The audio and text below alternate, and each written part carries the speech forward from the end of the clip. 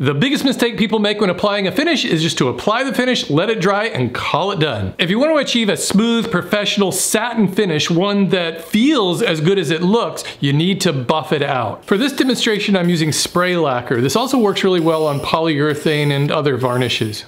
Once your finish is completely dry, take a crumpled up paper bag or a piece of craft paper and just start buffing. This will remove all the tiny dust particles and nibs and smooth out any imperfections. And here's the comparison between the side that I buffed out and the side I didn't buff out. It feels a lot smoother and you can even hear the difference.